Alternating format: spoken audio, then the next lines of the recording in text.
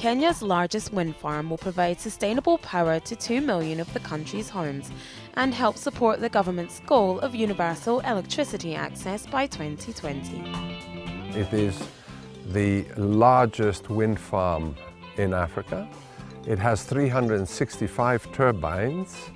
We are hoping to soon see the transmission line completed so that Kenya will be able to benefit from this cheap source of power.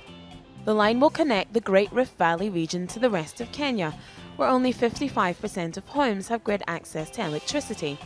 It's also resulted in new infrastructure, with 200 kilometers of new road, fiber optic cable and local electrification.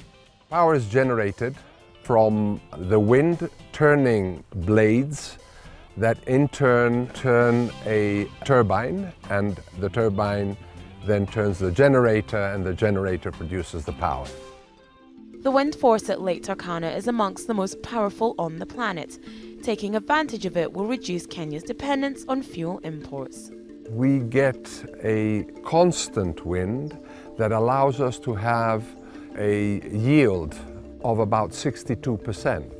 If you compare this wind park here in Kenya with other wind parks, onshore wind parks in Europe, United States, there's only about 27–28%. Increasing sustainable power generation is a government goal, but the project has also implemented programs to improve local access to other resources. We have deployed in just under 3 years about 1.8 million euros worth of projects to assist the communities locally. Kenya is already the world leader in terms of solar power systems installed per capita. This new wind capacity is accelerating its progress even further towards a sustainable energy future. Still watching? Perfect. Click here to watch another great video from CNBC International. Oh, and don't forget to subscribe. Thanks for watching.